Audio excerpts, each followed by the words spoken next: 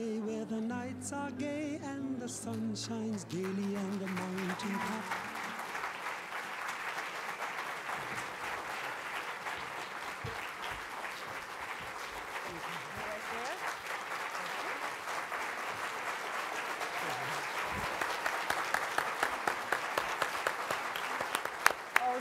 Please. Thank you.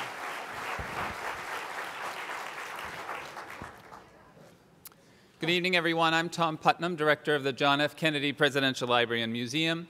On behalf of Tom McNaught, Executive Director of the Kennedy Library Foundation, the members of the Foundation's Board of Directors who are here with us this evening, and all of my library and Foundation colleagues, I thank you for joining us this evening.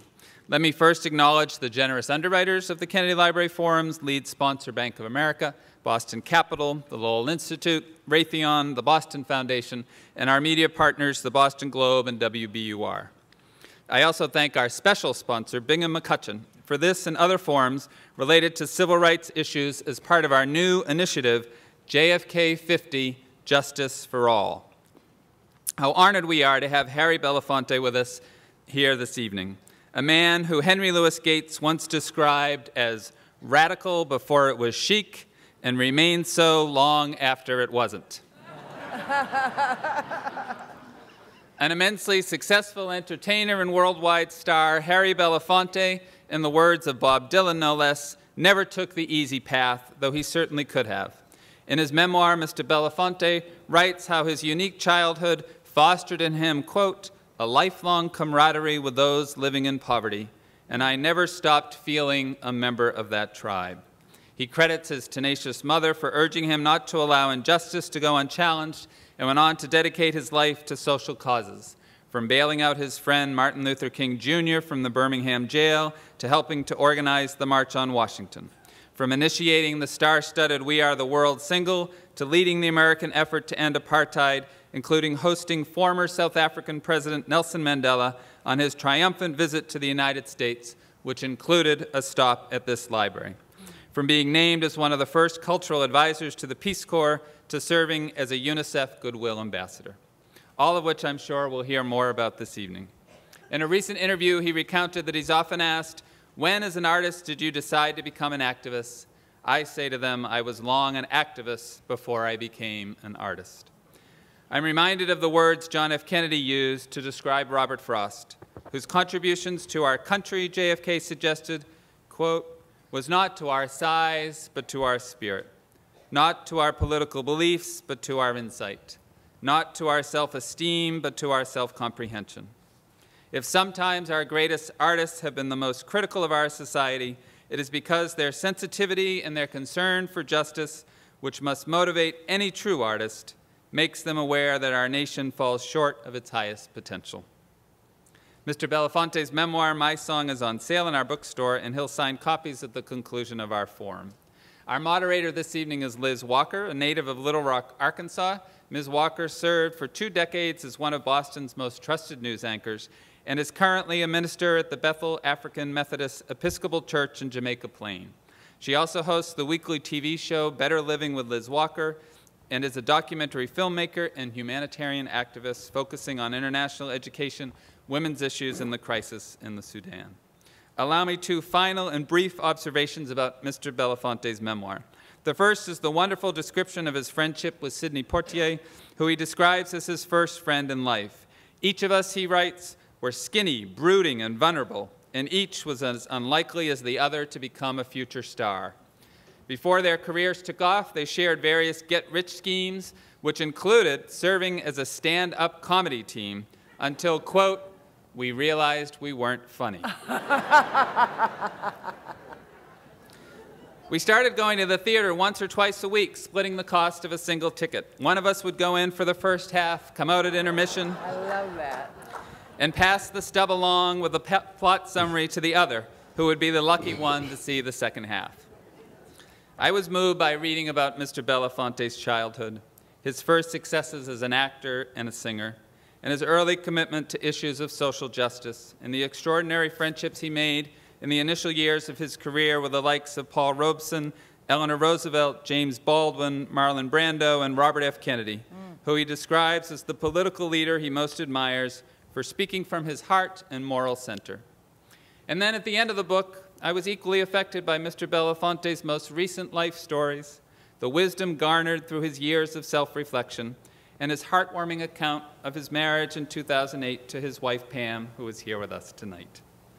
The world is a better place, Mr. Belafonte, for all you have done. And those of us fortunate to be here this evening and to have seen the benefits of your work in this new century, we are the lucky ones.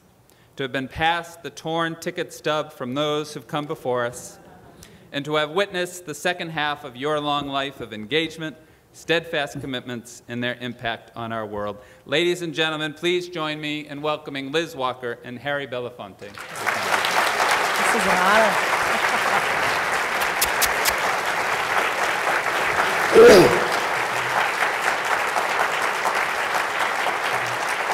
Mr. Belafonte, this is so very exciting for me. It has been said that you have packed enough life in your 84 years for 10 people, an actor, a singer, social activism that actually did change the world. So sitting here with you and having this conversation is indeed an honor and a privilege for me, not only because of your iconic status in the world, but the fact that we're in this place and your relationship with this family, our family, the Kennedys. There's so many places to start, but I thought, why not start there? You are in the midst of the civil rights movement. You're immersed there. You're a confidant of Martin Luther King Jr. And the candidate, John F. Kennedy, reaches out to you. Tell me how you met the president.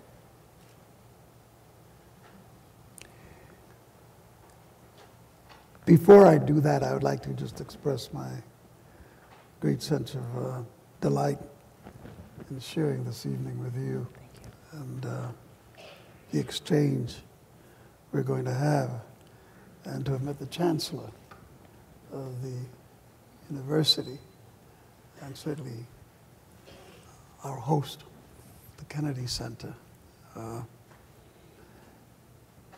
The opportunity to speak is really, for me, quite an event. I had not thought that I would have lived long enough to see yet another marvelous rebellion perking on the horizon.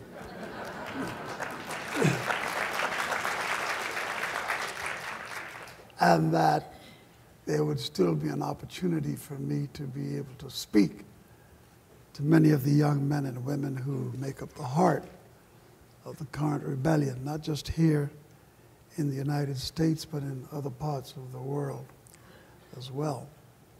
And coming here to the Kennedy Center, to the Kennedy Library, carries a lot of memory. When I first heard of John Kennedy, it was in his service as a senator and a person from whom we had expectations that perhaps he would be better than many we were experiencing, and that he did come from a family that appeared to be liberal on the edges, but somewhere in the heart of who they were, they kept eluding us in terms of what was this family and its mission. I was approached by a young man by the name of Harry Belafonte, who was an African American, who was working for the Kennedy political machine. And he called me one day and said that the young senator had expressed an interest in meeting with me. And when I pressed him for what was the motive, he just said, well, he believes that he's misunderstood. He believes that there are many of us in the black community that should hear him more precisely than we had been hearing him, and that perhaps such an exchange might give us another point of view about what we may be thinking of him. It was a bit codified. He didn't come right out and say it, but what had happened at that very moment in time was that a great American icon, a huge, heroic figure by the name of Jackie Robinson, had become quite irritated with the Democratic Party and with the Kennedys. And he felt that in many ways, not only he personally, but also black people in general had been very much slighted by the party and slighted by the Kennedys. And he therefore decided to step out and publicly endorse the opposition, which was Richard Nixon. This was so unexpected, and at the time that was most strategic in the Democratic Party's attempt at trying to put together a platform and an agenda, they saw this as a serious problem. In seeking solution, they concluded that they should hurry up and find out who could be the potential allies for the Kennedy machine and his agenda, and that perhaps that would balance what was taking place with Jackie Robinson. I understand the game of politics, and there's some aspects of it that I find most difficult. How we use people and how we use people to impose thoughts and ideas on other people that may not necessarily be our own ideas and our own thoughts. The manipulation of it all. And when I met, I told I said that I would meet with John. He came to my apartment. It was at the end of a long day of campaigning in New Jersey for the New Jersey primary. And he came to the apartment at the end of that day and began to put before me what he thought were the issues of the day affecting black people and what he thought he could do about making a difference.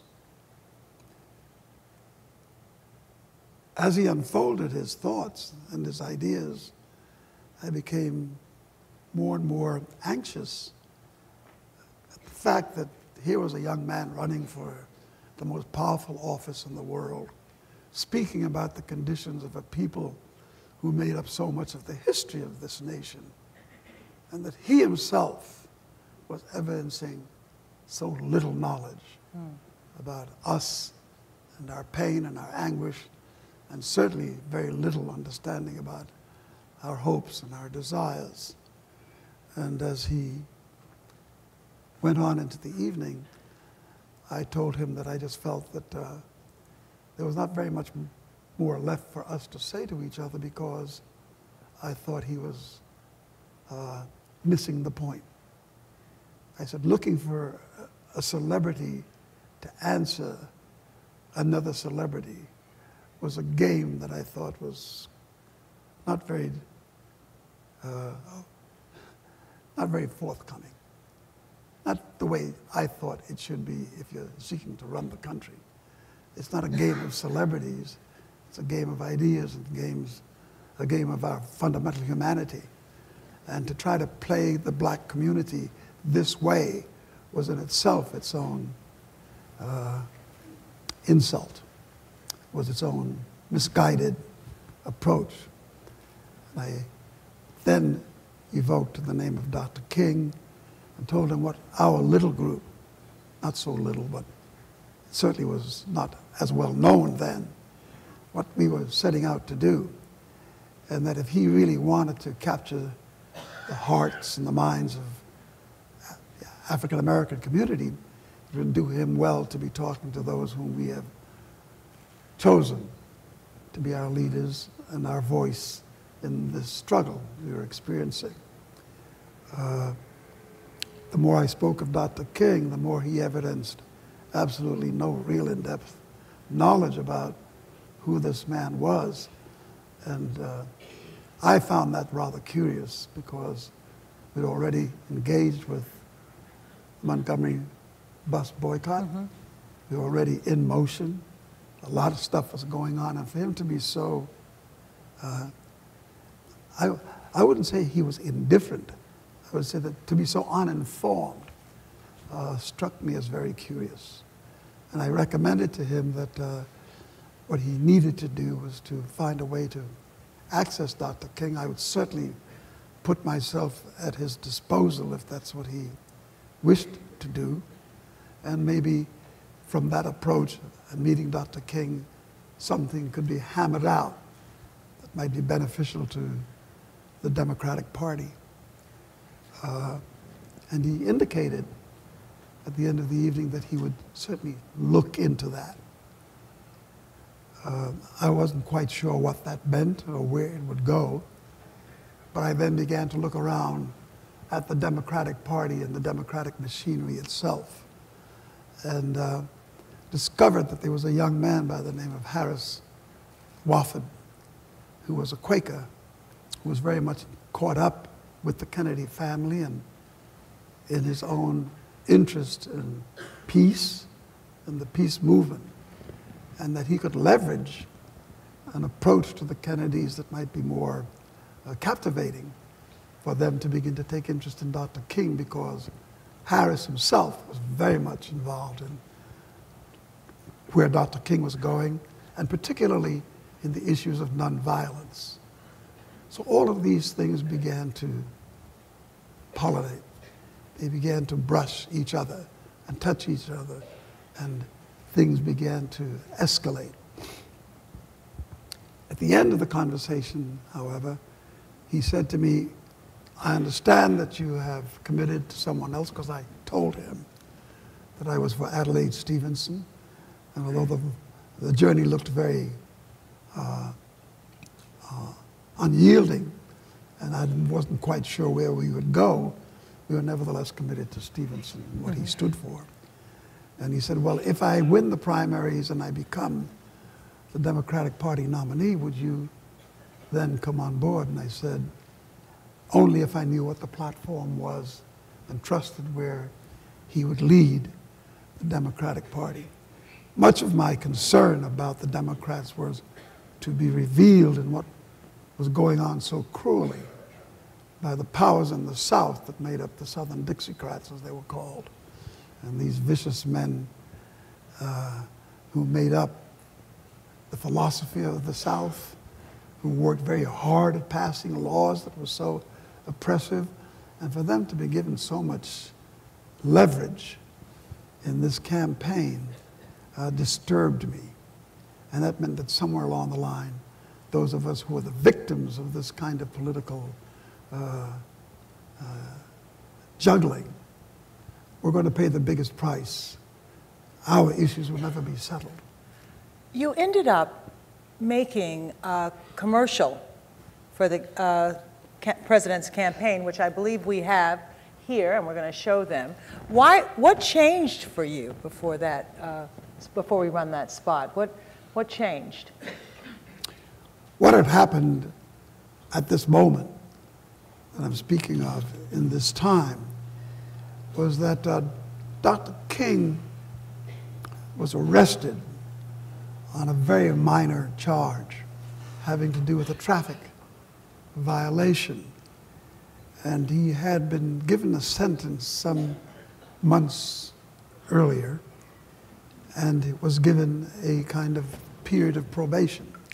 And he had violated this probation by becoming involved in civil disobedience, and by picketing and doing the things that he did in getting arrested, violated the probation, and the state of Georgia decided to sentence him then to the chain gang. Mm.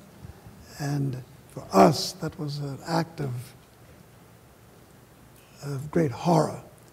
The idea of Dr. King on the chain gang in the midst of all of these conflicts was a way to ensure that his safety was under severe attack, or would be, and that we had to, at all costs, get him off the chain gang. and at least, if it was an issue of justice, put him someplace where he would not be in harm's way.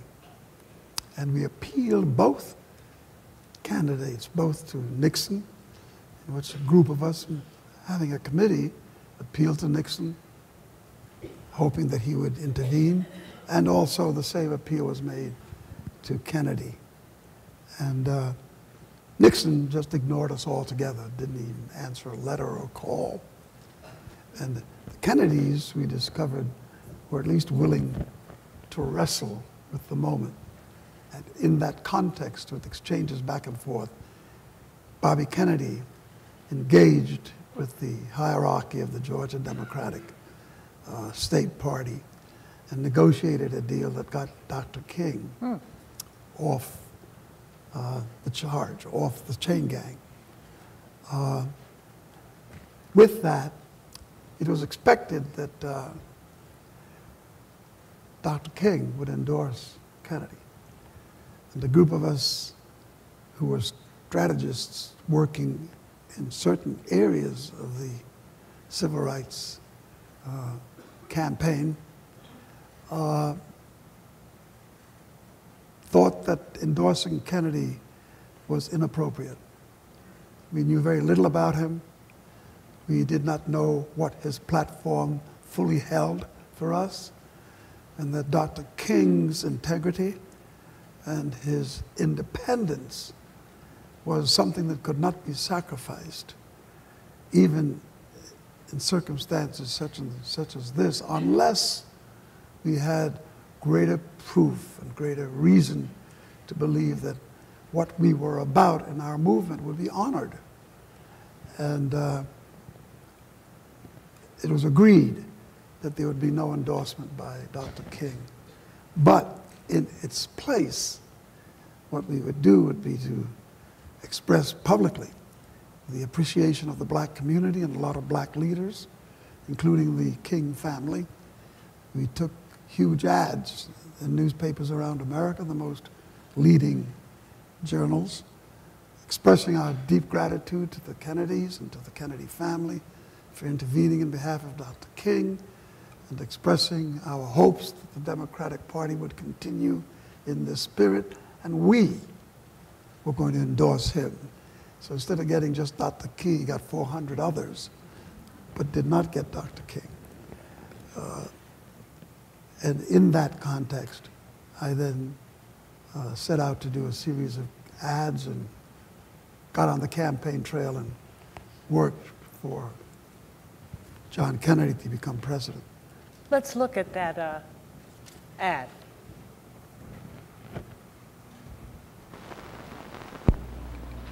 Hi, my name is Harry Belafonte. I'm an artist, and I'm not a politician. But like most Americans, I have a great interest in the political and the economic destiny of my country. I'm seated here with Senator Jack Kennedy. As a Negro and as an American, I have many questions, and I'm sure everyone does, about civil rights, about foreign policy, about the economy of the country, and about things that'll happen. And I want to make it very clear, Harry, that on this question of equality of opportunity for all Americans, whether it's in the field of civil rights, better minimum wages, better housing, better working conditions, jobs, I stand for these things. The Democratic Party under Franklin Roosevelt stood for them. I'm voting for this, Senator. How about you? Vote for a leader like Roosevelt. Vote for John F. Kennedy for president. There you go. There you go. And in the end, this ad ran a lot or ran a little bit, but certainly the African American ran very little. What happened? Well, they first aired the ad. It was absolutely amazing how ballistic the Southern rulers went. They were furious and made all sorts of threats that if that ad ever ran again, they would guarantee that John would not be elected, and it just went on and on and on. And so they pulled it, but not before it had a chance to air once. I think I only know of once. There may have been a second time, but it was certainly no more than Wow. that. And it caused quite a stir in the South. And I have to say that the slim margin by which Kennedy won the election, one has to take into consideration that although you can't, no one campaign or one group can lay claim to being the strategic reason for victory, all of us have a right to lay some claim that had it not been our presence doing what we did, it might have been a different story because the margin was so slim. very Right. slim.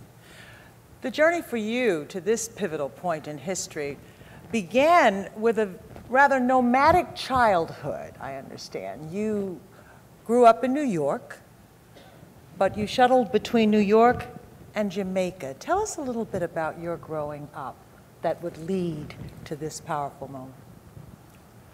I was born in New York, in Harlem, and of immigrant parents. My mother was quite young, much too young to have been having children, and I was her firstborn. And in her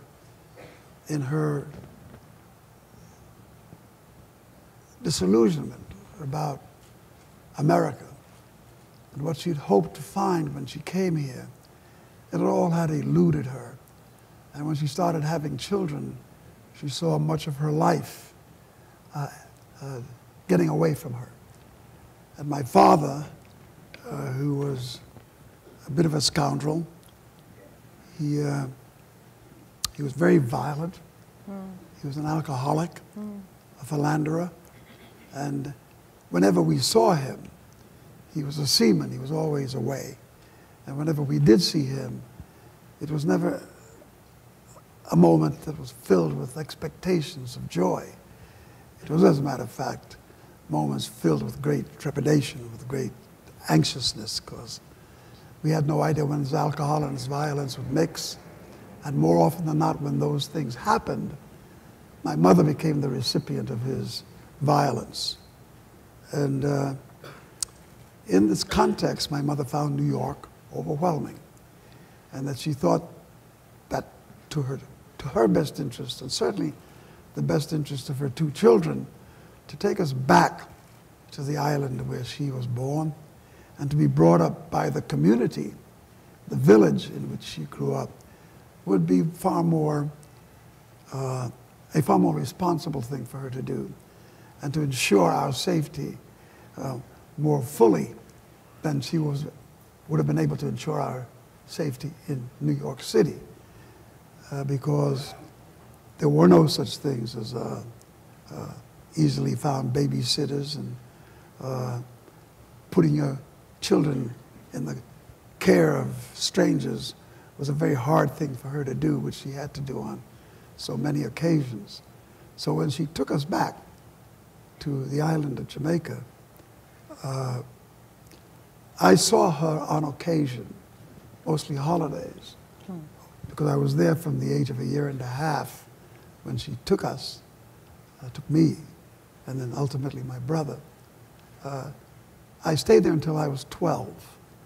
And when I came back to the United States, it was at the dawning of the conflict between England and Germany. And my mother was, like most people who were born in the colonies, concerned about Germany's power.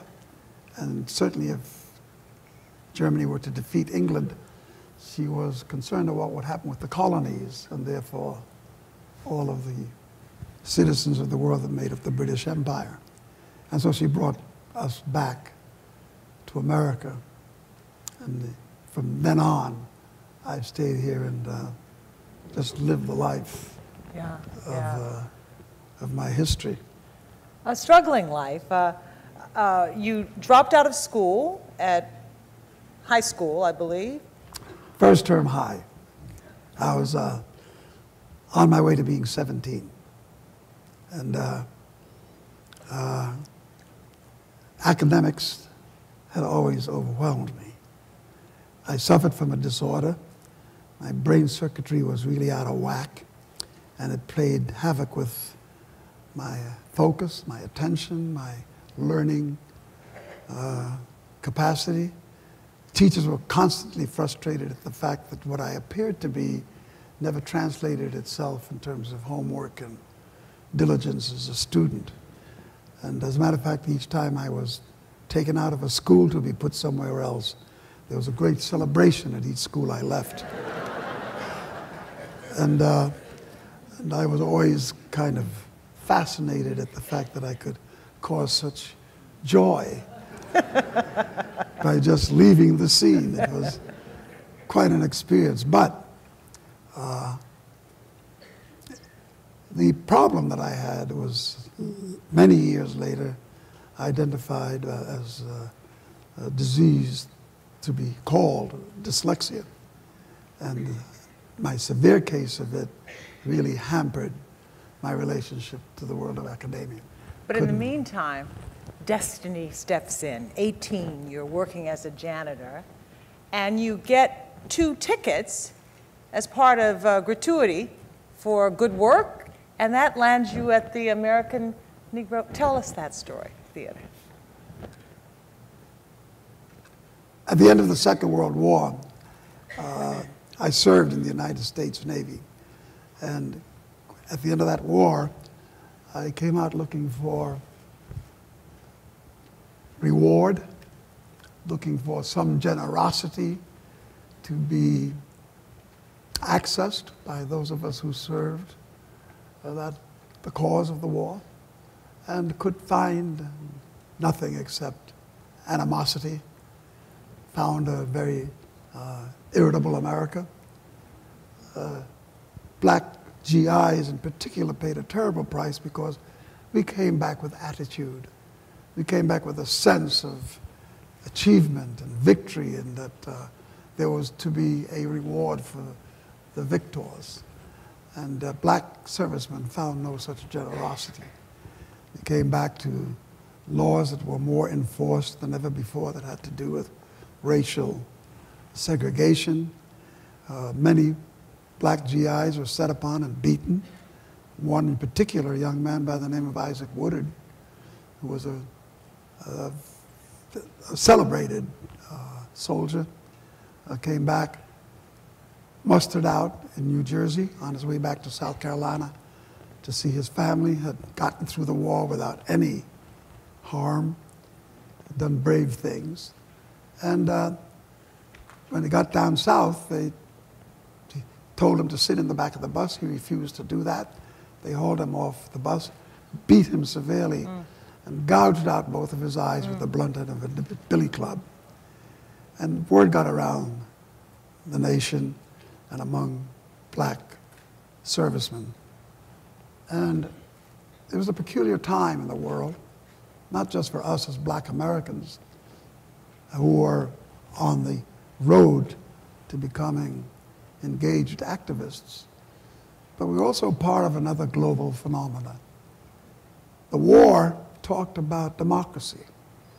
It talked about putting an end to the beliefs in racial superiority as evidenced by Hitler and the pure Aryan brotherhood. And when we fought that war, we believed in everything about the rights of people and democracy, and believed it.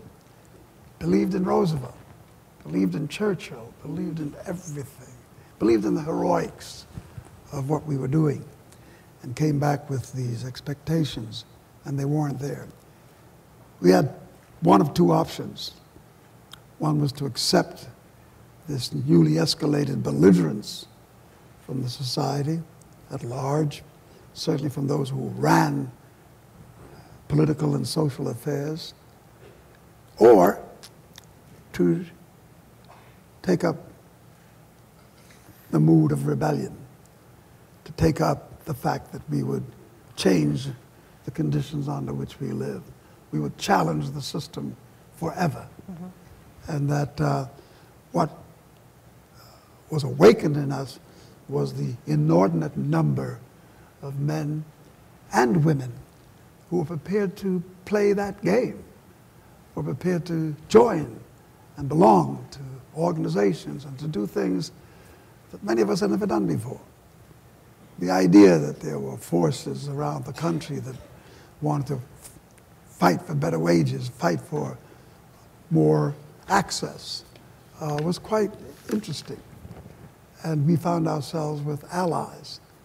And the more we joined and the more we got caught up in the affairs of liberation, was the more the opposition exerted itself to the height of its power.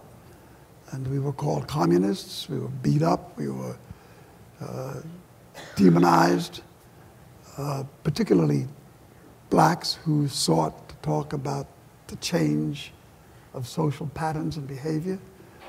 Our greatest heroes, Paul Robeson, was beaten at peak skill and people rioted. Our government went after him and demonized him and took away his passport and threatened institutions and venues around the country that if they hired him, there would be a price for them to pay. And they just sought to crush Paul. How did you meet Paul Robeson? You were already in the theater? Well, yes, I am getting to this answer that you gave me rather. I'm sorry. Well, anyway, in this campaigning to be active against what we were experiencing, I lived up to the best parts of my skill. I was a janitor's assistant, and I could clean the best hallway, make your staircases look polishing, spit clean, and I could stoke the boiler and get your hot water going, and I could haul the garbage. And in the midst of doing this work, I did a repair in someone's apartment. And as a gratuity, they gave me 2 tickets to go to a community theater in Harlem. And I'd never been to the theater and didn't know quite what went on there. I've been to music halls, the Apollo and other places, and saw the great musicians of the day that just absolutely delighted me and filled my soul with joy. But I had never seen a theater drama. And I went out of curiosity, and when the house lights went down and the curtains went up, it was really, an epiphany. I was so struck by what I saw. These black men and women on stage in this little theater at the Schoenberg, a library in Harlem. And these artists were speaking in the words of a skillful poet. And they were making people laugh and making people anxious and manipulating the environment. And all with the use of words. And all with this thing called theater. And I just knew that more than anything else in the world, I wanted to be part of this environment. Had no idea what goals I would set for myself, but I needed to be there, to be in this place. And I hung around, and long enough to become caught up in its mechanisms. And at one point, they chose to do a play called Juno and the Paycock, by an Irish playwright named Sean O'Casey. And looking around for somebody to play one of the characters in the play, they came in my direction. And under the threat of being considered not a team player, I took this part expecting them to find somebody who would qualify. So I took the play and went through the pains of hell trying to learn the part, trying to read the text, and to do so from a writer who not only had the eloquence of O'Casey, but who wrote an Irish brogue. And fortunately for me, I could adapt my West Indian characteristics with the patois of the Jamaica talk, which sounded so Irish anyway, you know. And before you knew it, this whole black cast speaking in this Jamaican dialect was playing this incredible play about the Irish rebelling against the British. And I enjoyed that. And enjoyed this place. And then on the third night of the play, in walked the Colossus. Wow. In walked a man named Paul Robeson. We all knew of him, but we didn't know him. And he saw the play. And at the end, he stayed behind and talked with us. And not only delighted us with his words, but inspired us with how he defined the world in which we were seeking to live. And he called us, he said, if you choose this mission to be in the arts and to be an artist, you have embarked on the most powerful force in our universe, art. He said it's more powerful than religion. He said, we are the gatekeepers of truth. And he went on and on. And those who felt a little contentious on the idea that it was greater than the greatest force in the world would evoke religion.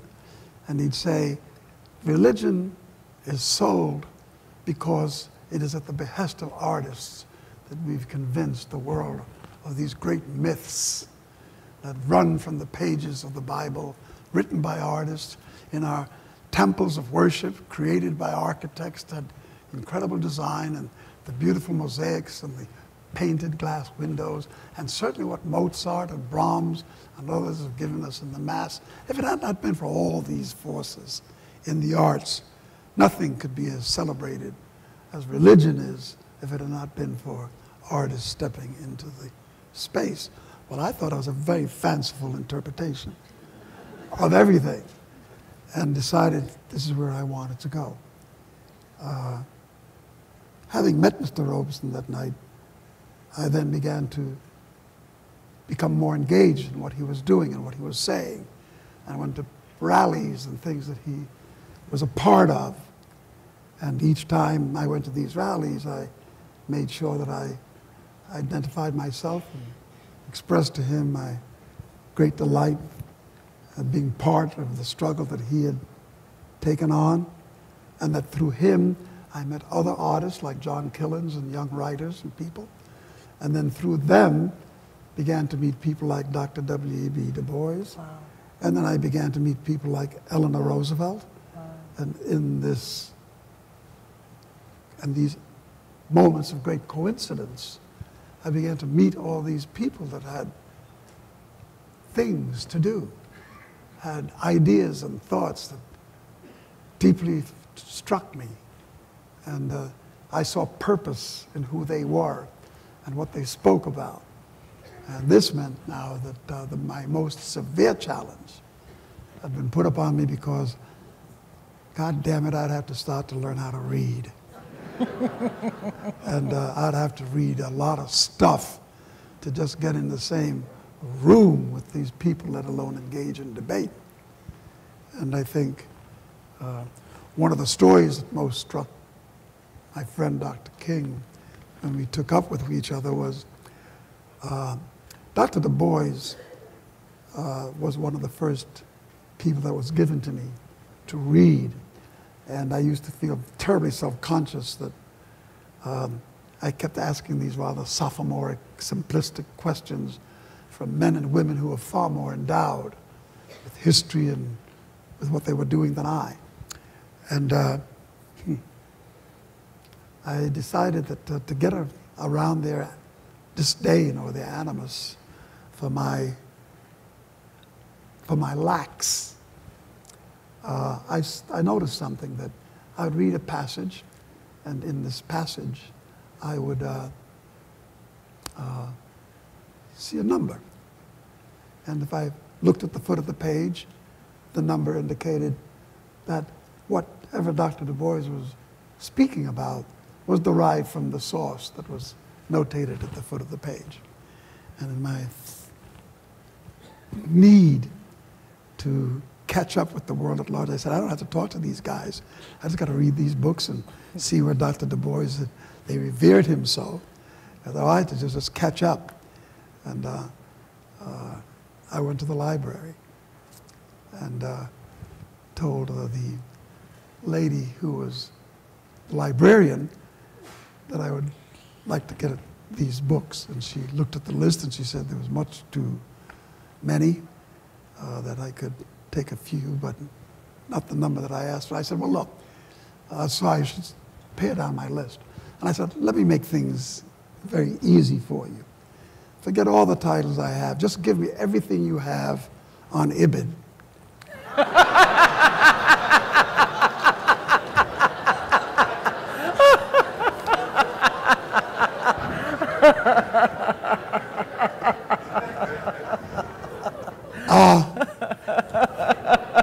Somewhat nonplussed by this request, she pointed out that there was no such an author. And she happened to have been white in her late 60s, I would say, or mid-60s, beautiful flaxen white hair. And I really took off on her, saying, how can you tell me there's not such a writer? Our black educators have quoted. And I went on, and the woman just looked at me absolutely nonplussed with this thing in front of her making these claims. And I walked away. Now, when I told the people in my circle about the story, they did exactly what everybody else did. They laughed. When I told this to Dr. King, the moment was caught on film. And I don't remember ever seeing Martin with so deep a belly laugh as he evoked when I told him this story about Ibid. It was just right up his alley. But these were some of the nuances, some of the things that, the walls I bounced off of. The most important thing about this period were the people who were revealed to me, who had purpose, who had life, and more often than not, they found motivation for my being in their midst and things that I could do. And when I took up my interest as an actor, leaving the American Negro Theater, knowing that I needed to learn much more, I went to the New School of Social Research.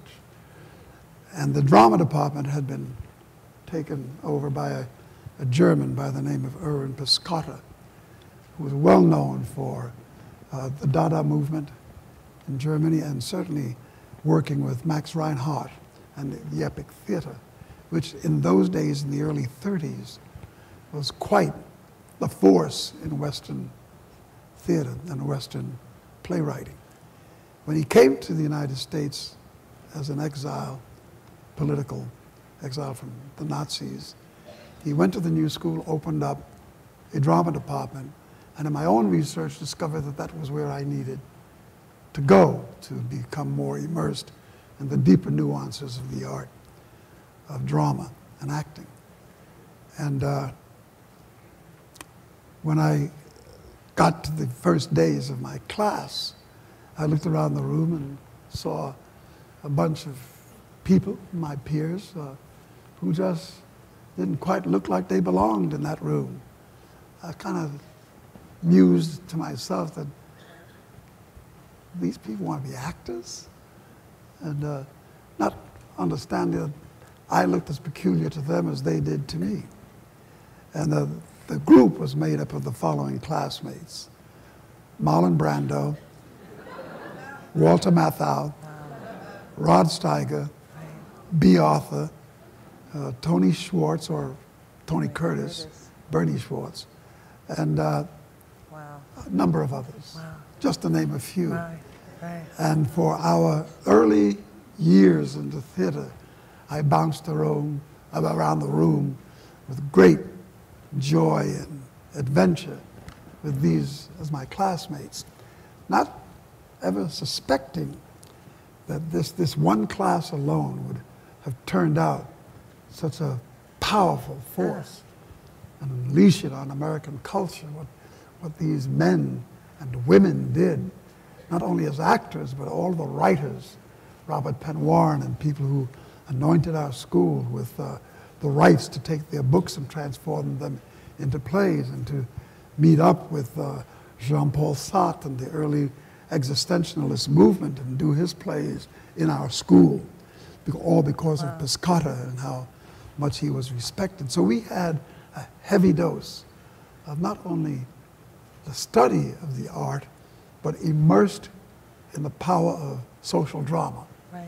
Because everything in our school was geared towards social art and the dynamics of art in the service of social and human need. So as we did plays and we did things, it was always around what is it saying? What does it inspire? What does it influence? What do you do with the hearts and minds of people who are now at your disposal to juggle and to... None for me? We've got plenty. Now, you met Sidney Poitier, not at the New School, but at the A&T, or tell me how you met the man you call your first friend. Well, when I walked into the American Negro Theater with the gratuity and I looked around, one of the people who walked in almost exactly at the same time that I did, same day, wound up with the same dilemmas and the same confusions as myself, was this young man named Sidney Poitier. And he was very, very introverted and very quiet and terribly repressed and didn't say very much. And all of us in the group, Ozzie Davis and Ruby Dee and others, saw him as fairly strange. Now, the only people I knew of who were so fairly strange were members of my family. And what made them so strange was the fact that a lot of their daily work were doing things that were outside the law. As a lot of immigrants had done, they got very much caught up in bootlegging and in the numbers business, and the Caribbeans and the numbers business, there's an empathy here. There's a synergy between the two, because we brought the numbers business to America. Most people don't know that. Yeah. No. The Irish and the Italians take all the credit for what they have. We give them a little slack so they can look good. But one day I said to Sidney, when we were down in the bottom of the stage, emptying some trunks and trying to clean up a mess and find costumes and stuff for our play, I looked at him, and the silence was thick. And I said to him, have you been in jail? And I never, ever again, ever saw a look of fury in the face of a fellow human being as I saw in Sidney when I asked him that question. He popped. I mean, he really got uptight. And I thought I struck a chord. I said, damn, first shot, I got a winner here. Something's wrong. And he just said, what made you ask that question? I said, well, you know, you're kind of strange, man. You don't say much to anybody, and everybody's wondering who and what you are. And he said, none of your business who and what I am. And if you got to think of me as something, why would you think of me as a convict? And I said, well, nothing else in you evidences something else I could have chosen. I just wonder who you are. From that moment on, Sidney and I had this edge. We became very, very close. We became very competitive. We discovered that we were just 8 days apart in age. He was born in Florida of West Indian parents. I was born in New York of West Indian parents. He went to the Army, I went to the Navy. He came out about the same time I did and couldn't find work and couldn't read and couldn't write. And the scenario just played itself out with such great similarity that we just saw this in each other. Now comes the real rub. When we were given a play to do called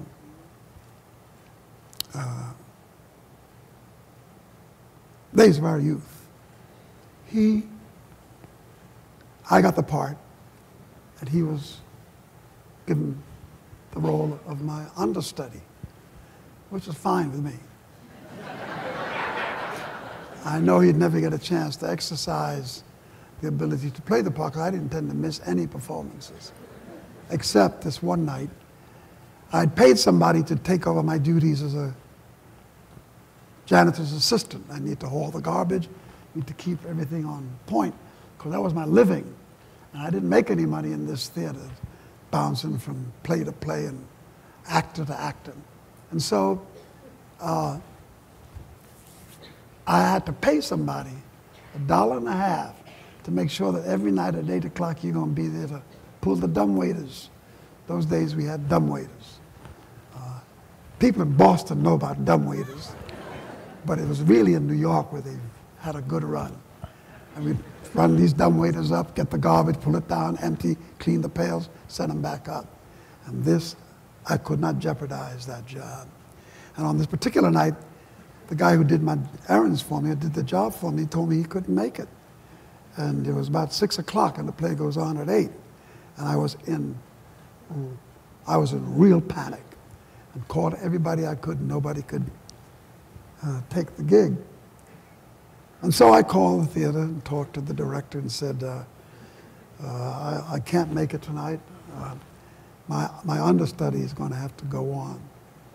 And so Sydney went on that night. That very night, 2 scouts from Broadway came up to Harlem looking for young actors to become part of a play they were going to do on Broadway, one of the great Greek mythologies, Lysistrata, and they were doing it with an all-black cast. And obviously, seeing Sidney Poitier, they decided that he would be perfect for the young male lead, and they gave it to him. And that did not sit well with me, that I should have blown this opportunity for these silliest of coincidences and reasons. So he went, and the play ran 3 nights. Got the worst reviews of any play in the history of the theater. And,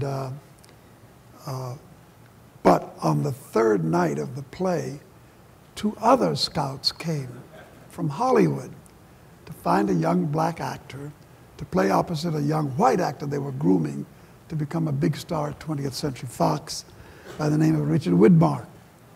And so Richard Widmark was playing this bad guy. He was in the hospital, and he had to be attended to by a black doctor, which Sidney Poitier was to play.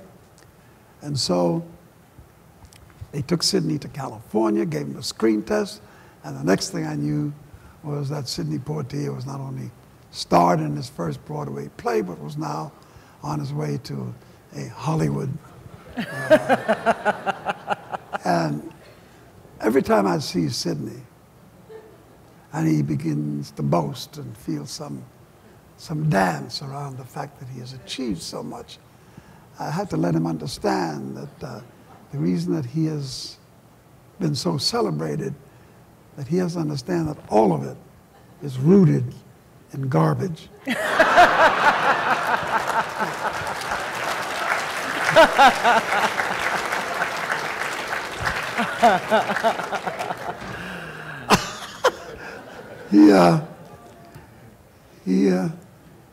He kind of laughs at it now, but throughout the years, Sidney and I have had many an exchange. And I thought, as I was writing the book, that I think the way in which we start the book is with a story, Sidney and myself, and an experience that we had with the Ku Klux Klan. And I thought it would be a nice, interesting way to present the book to our readers. So if you all want to know what that story is, please share it with us. It's on sale outside.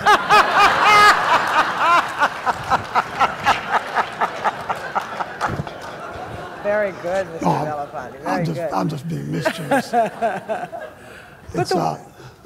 Would you like to share it, or? Yeah, I'll just do it quickly. 1964, was it? Yeah. And Shorna Goodman and Cheney were missing from Greenwood, Mississippi. And it was a dark and painful time And I got a call from Greenwood from Jim Foreman, who was one of the leaders of SNCC. And he said, we're in a crisis down here. The 3 civil rights workers are missing. We have thousands of, really hundreds, not thousands, hundreds and hundreds of young students down here with the freedom education, voter education. And hundreds of these young people, mostly white, had come down to help register black people and poor people in the South to get on the scrolls. And many of those students made a contract. And the contract was that they would come down for 2 weeks or 3 weeks at the most. And at the end of their term of duty, they would go back to the North and attend to the business of getting ready for the fall semester.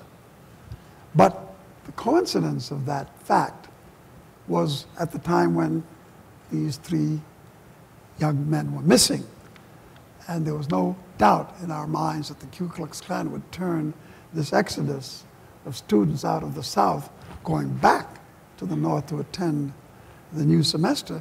They would not describe it as that. They would describe it as a victory for the Ku Klux Klan, that all these young people fled the South in the face of this terror that had been unleashed. And what Jim called about was the fact that many of the students caucused and decided they would stay for the fall semester. If not just a few more weeks, they would stay for the entire semester. And that this required resources. If you're going to stay down there for that long a time, you're going to need more cars, more fuel, more food, more housing, just a lot of resources. And that they needed to have for the next meeting that was going to take place some way to affirm and to confirm for these young people that resources were available and that they should stay. And Jim calling me said that he would like to know if I could help them raise these funds. And I said, well, how much do you need? And he said somewhere around $100,000, which in those days was, and even now, to tell you the truth. Yeah. But you know, back then that was a hefty sum to try to raise for a cause that was not on everybody's agenda. And I told him I'd do it. And I then had to put all resources on the flow. Called people, individuals, got on the phone. And in 3 days, I raised $70,000, which was as much as they needed at that time. I could get the rest later. But I would be sending it down. And then discovered I couldn't send it, because to send that much money through Western Union to a southern branch of the Western Union was an invitation to mischief, because any white man sitting down in these Western Union offices, a young black man or a young white student walking in and saying, I'm here to pick up $70,000 in cash, I don't think he would have gotten out of the building or ever be seen again. It was not convenient. And no matter what we looked at, it all had difficulties. So I concluded that I would transfer these checks and stuff into cash, fill this satchel like a doctor's bag, and take it down there myself. In the process of doing this, I began to look at the lay of the land. What could possibly happen?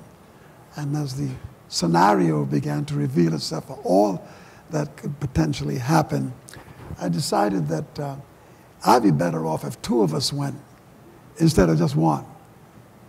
Because I think, you know, they would not hesitate, obviously, at killing a celebrity, but it'd be more difficult for them to do to 2. And so I did what I always do. I called my best friend, and in a tone that was very familiar to him, got on the phone. I said, hey, Sid, yeah, how you doing? I'm doing fine, what's up? Listen, man, what are you doing this weekend? Nothing, what's up? Well, I used to call him like that all the time, to go off on little trips here, going down to the Bahamas and hang out or do something. And in this instance, he was ready for fun and games. And I said, well, Sid, I got to make a trip. Yeah, and I'm going down to Greenwood, Mississippi.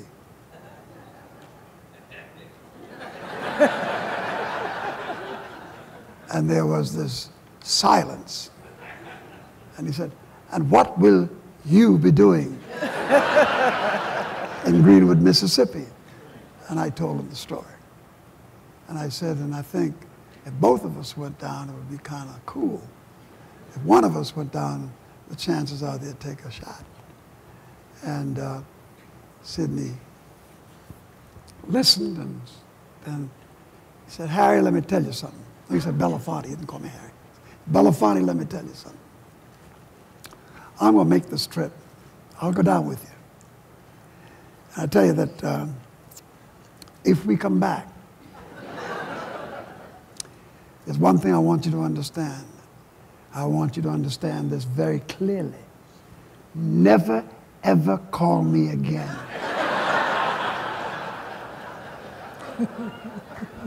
And we went off. I informed Bobby Kennedy that we were coming, Burke Marshall to the Justice Department to make sure everybody was alerted to the two biggest N-words, and America was on their way down. In those days, we used it in other ways. But, Sidney was very uneasy. Well, so was I, for that matter. And when we got to the airport to go down to Jackson, I told him that I talked to Bobby Kennedy. Justice Department has been alerted. I'm sure they'll be safekeeping. And when we got down to Jackson, there was nobody in the airport. Nobody, except one black man, elderly, pushing a broom. And Sidney looked at him, and again, looked at him for the longest time. He says, Belafonte, are you trying to tell me that that's our protection? This is Burke Marshall's man? Something's wrong here. And so we went on down. I said, no, man. He says, you know, it could very well be. You do movies. Guys get into disguise. They can't let themselves be known. You know. Anyway, we got into this little plane, went on down to Greenwood. Dark, miserable night. I mean, I remember a James Weldon Johnson poem. I mentioned the books called The Creation. And he said in it, because it's the first thing I thought of when I saw this black Mississippi night. He says, and God stepped out on space. And far as the eye of God could see, darkness covered everything, blacker than 100 midnights down by a cypress swamp. And that blackness to me was very profound in its description. And I looked at this Mississippi blackness and I just said, my God, the horror of such darkness is really quite a new experience. We got into these two cars which had been brushed down to be very dull so they would not shine at night, because that was the cars that the civil rights workers used. We piled into these two cars, Sidney and I in a back seat, Jim in the front seat, and a guy named Willie Blue driving, and another car. And as we got into these cars, in the distance, we saw these headlights going up around the outer parameters of the airstrip. And I said to Sidney, there they are. And Willie Blue said, they're who are? And I said, well, you know, FBI, and I mean, they're here. He says, man, get it together. That ain't no goddamn FBI. That's the Ku Klux Klan. And I looked at Sidney, who was in no mood to hear any witticisms or any remarks. It was just raw terror. And these guys cranked up the motor, started the car, and instead of driving away from the headlights, they drove towards them. And they were trying to shine the headlights into the cabin of these trucks and cars to see if they could identify anyone, so that when it left that little area to hit on the highway, they would at least, if anything happened, they'd be able to notify, they'd be able to testify, or at least say what the person looked like. When we got into Greenwood, on our way there, a two-way radio called the people from Corps and SNCC. They came in cars, met us on the highway, and gave us safekeeping. At which time, these pickup trucks and these guys from the Klan began to shoot in the air and beat their rifle butts against the side of these trucks. And I wasn't quite sure what they screamed, but one could assume they were not love letters. And I did not do that for any game playing. It was, when I called Sidney, I called him because I genuinely felt the need for him and the kind of impact it would have if both of us had gone rather than just one. Mm. And the generosity of his commitment to meet me there did more to give us an indelibility in our friendship than anything else could have. He put it on the line. We went on our lives, but that's the Greenwood story. He put it on the line, and indeed so did you, Mr. Belafonte. We have a few questions from the audience. As a recent graduate of the alma mater of Dr. Martin Luther King, Morehouse College, I am simply captivated, like the rest of us, by your story. What do you say to those in my generation who, like you and Dr. King, wish to take their conscience to work?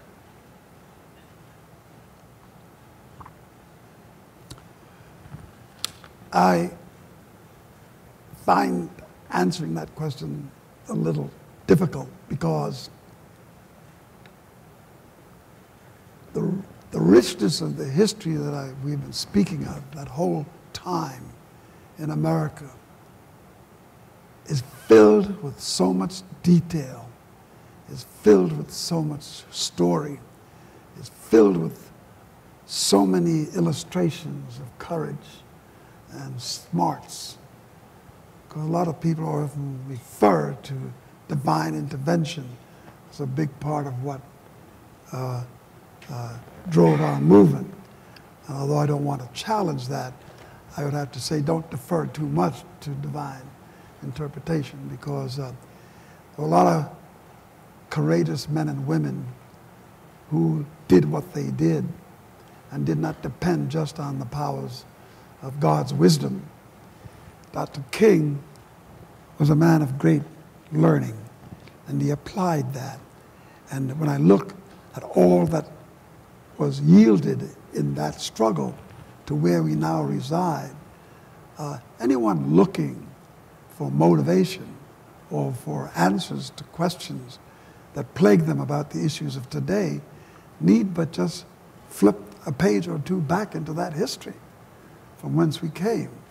Because almost everything that I look at right here and now is so very much like that time. Mm.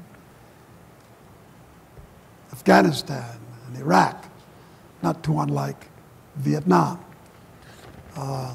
Rebellion in Africa among the people of Tunisia and other places, not too unlike the time of Africans on the move for sovereign dignity and creating their own independence movement on that continent.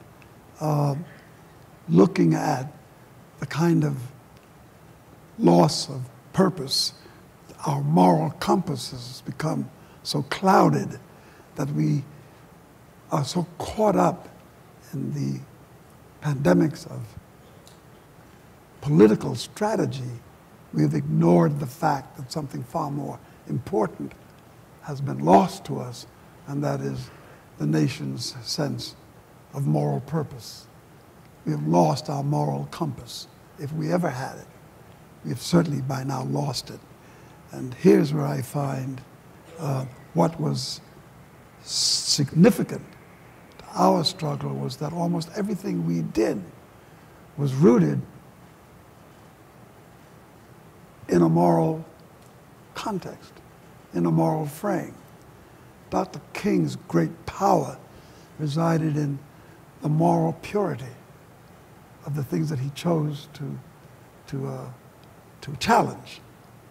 The way in which he spoke, the things that he told us was fraught with such moral power that even the enemy could not compete.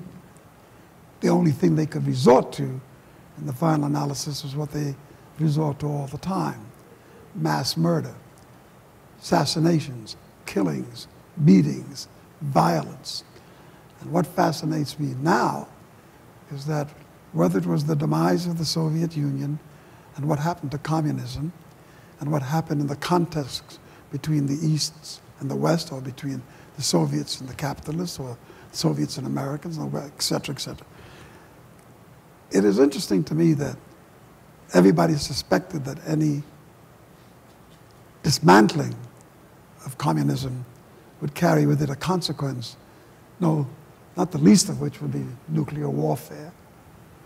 But interestingly enough, not only was there not a shot fired, but no nuclear warfare, and this transition from what was a totalitarian, cruel, oppressive experience for many Soviets was now transforming itself into a democracy. No violence. Then you go to Mandela and what happened with race. Everybody suspected that once blacks took over the majority rule of South Africa, white citizens would be destroyed just out of the vengeance of black Africans. And yet no such a thing happened. Nonviolence ruled the day. And then when you take a look at Tunisia and Cairo and so much going on in the world, it's the extent to which nonviolence emerges as not only the most powerful tactic, but also the most powerful moral force at the table. When I look at what's going on with the young people on Wall Street, I am just absolutely rewarded and delighted at the fact that they've chosen to take nonviolence as their tactic of choice. And when anybody says, well, what do they want? There's no leadership. There's no, well, what's their purpose? They're just misfits. And everything rings with such a familiarity. You know, when I look back at my life, John Lewis, Julian Bond, Diane Nash, Jesse Jackson, Andy Young were all teenagers. They were 17 and 18. The oldest person in the pack was Martin at 24. And I was 2 years older than him. And we really didn't get on his bicycle till he was 26. But you take a look at all that youth and how they emerged from these places that we never heard of. Who knew of Montgomery? Who knew of Rosa Parks? Where did she come from? And this little minister somewhere stuck in a church off in rural South. All of a sudden he emerged reluctantly to go to a rally and listen to something. And they said, we're glad you're going to show up because it would look funny you're not being at the rally since we're holding it in your church. And there Dr. King emerged. And you look and you see all of this, all these mythical figures just emerge and did so much. What is everybody's dilemma about the current movement? What is it that these young people are not doing that you all need to hear? What do they need? You want some more to get killed? That will come. I remember Kent State. I remember a lot of places where innocent students who stepped into the fray paid with their lives, and the opposition stepped to the table to wreak their havoc. And when I go down on Wall Street and talk to these young people and they solicit information from me, I'm fascinated at what they say, at what they would like to know more about, and the way in which they're extending themselves to meet those of us whom I would call the elders, to come and sit with them in council and to talk about what they are doing. But I am absolutely filled with the joy that I should have lived this long and come to another moment when young people have risen up in this America to say what they're saying and to do what they will be doing and doing much more of. And I'm fascinated at watching the dilemma on the side of those who wish us ill, those who are our detractors. The best is yet to come, but also the worst of it is yet to be revealed.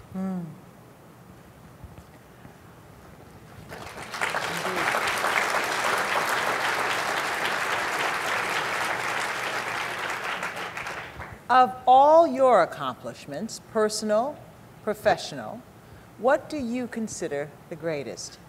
What are you most proud of?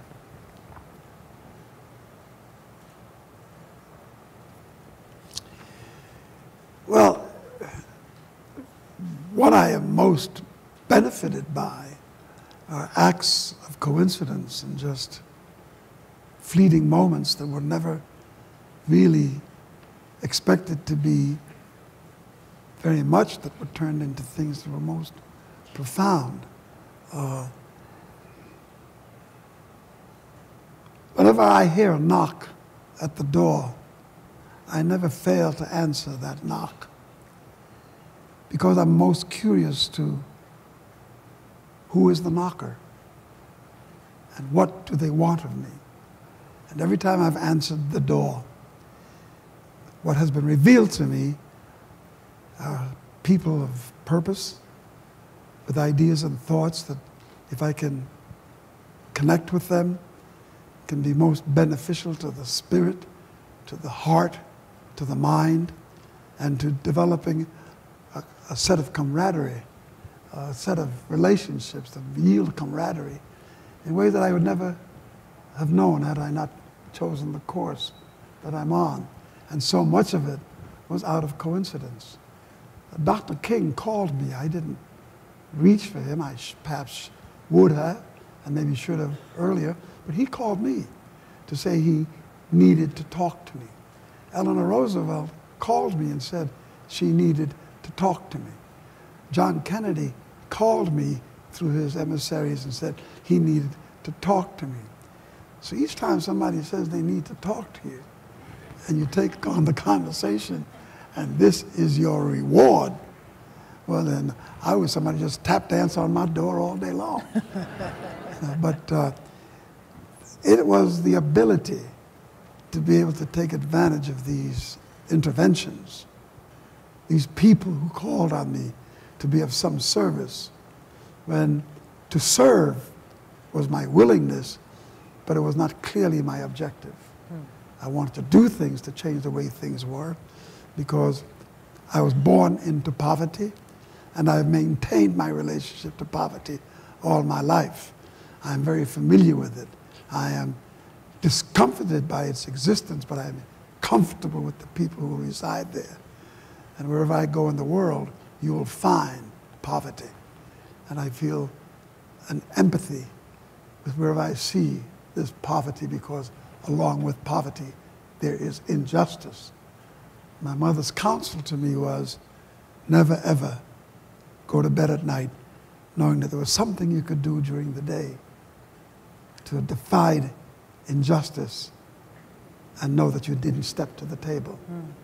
So with this rather pathetic remark, with this metaphor, I never quite understood what she was talking about until these moments revealed themselves.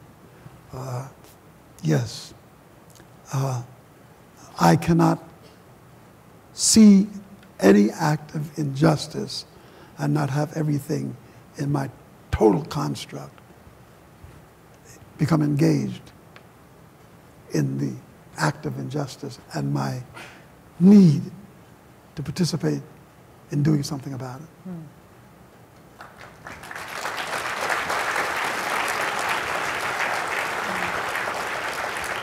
I'm going to take one more question, and then we want to show... One more? One more, if I may. Because I think it's pretty interesting, especially in light of your own life. Do you think young black celebrities now could do more to be positive role models? And if so, what do you suggest? I could answer that question when you said, I think they could do more, if I knew what it was that they did. All right.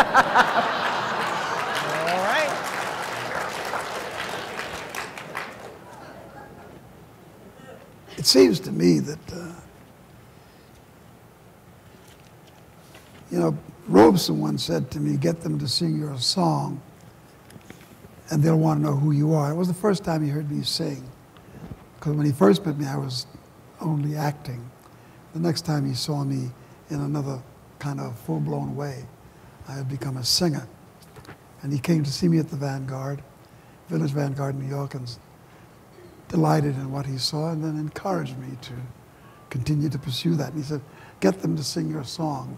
And then one, I didn't quite understand what all that meant until I woke up one day and the entire world was singing, Deo, Deo, daylight come and me want go home. Me said that, me said that, me said that. And you have never seen anything until you've seen 50,000 Japanese people singing Deo. And all that that song was about and all that it encompassed and its journey and its content. And when that record came out and delighted so many people, I had a second round with challenge. What do you do with this platform? What do you do with this much power? What do you do with this much opportunity? What do you use your platform to say? Where do you want to lead these people who have put themselves at your disposal? Because I believe artists are the gatekeepers of truth. I believe we do have a mission and a purpose.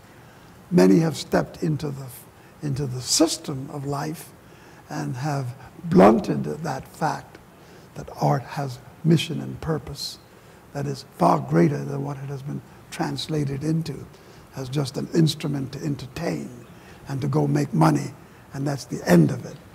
It is a blasphemy that is where that power resides.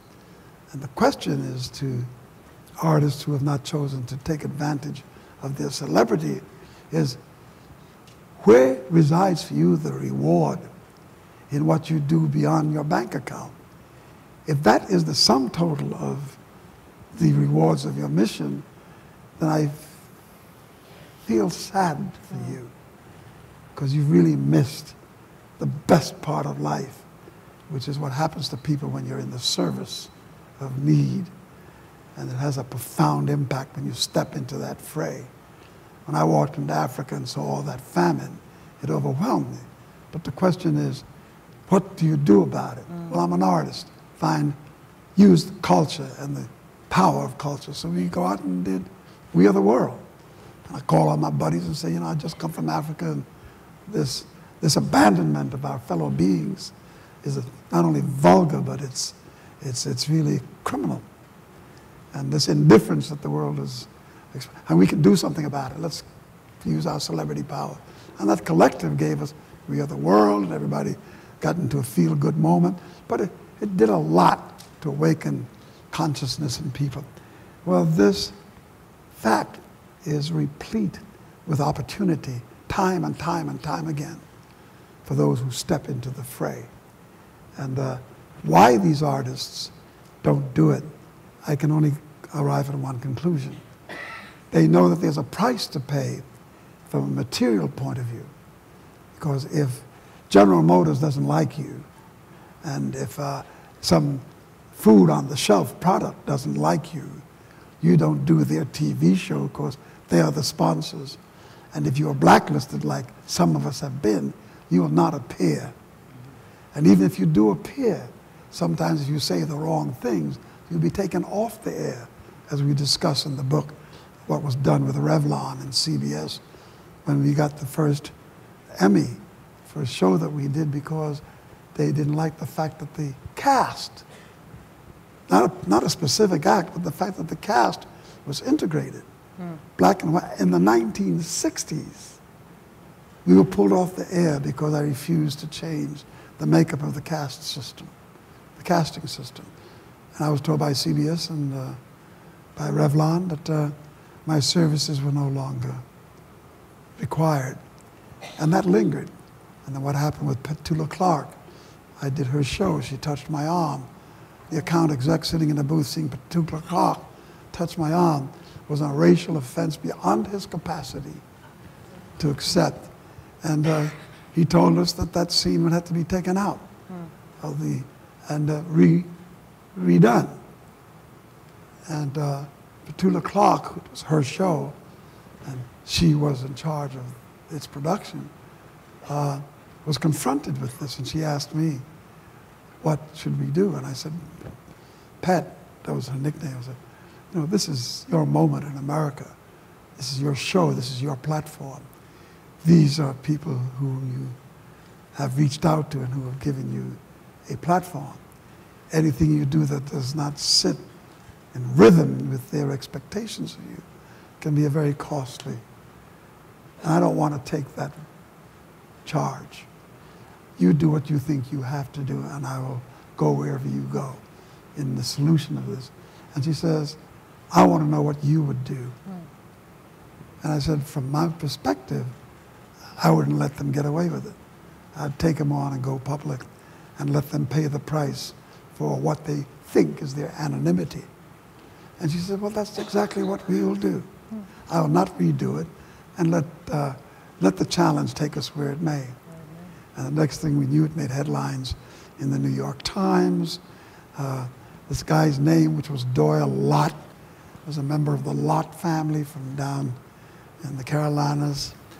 You've heard of Senator Lott, a very racist, backward man. This was part of his tribe. And the young man who represented the Plymouth Motor Car Company was him. And he was the account exec. And when he went on this tirade, we rebelled.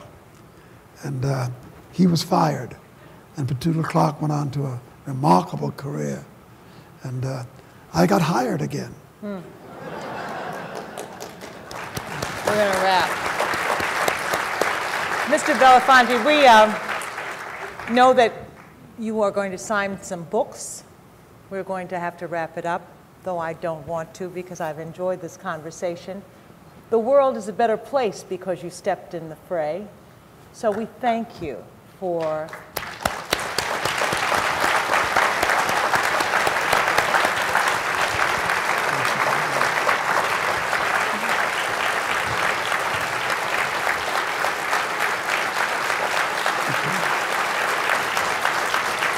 your life, for your commitment, your sacrifice.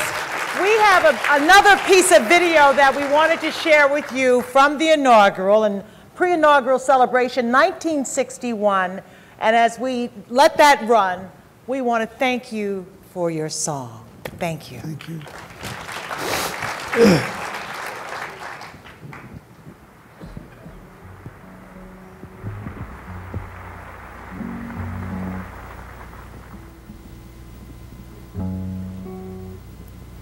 Oh, when the saints go marching in.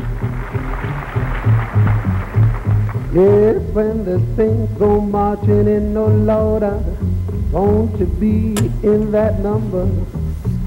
When the saints go marching in. Yes, when the saints go marching in.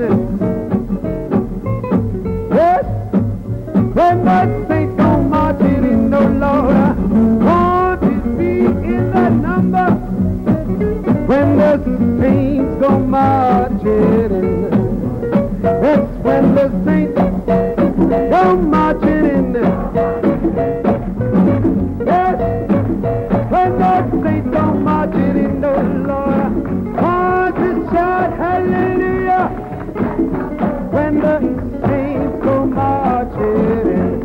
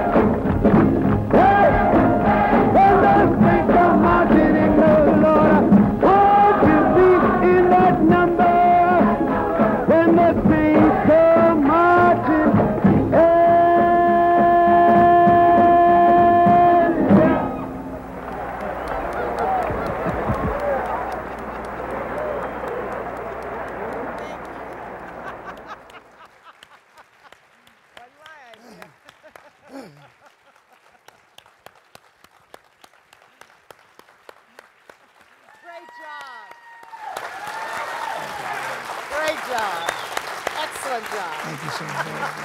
Thank you. Great working with you. Thank you so much. This was an honor. This was an honor.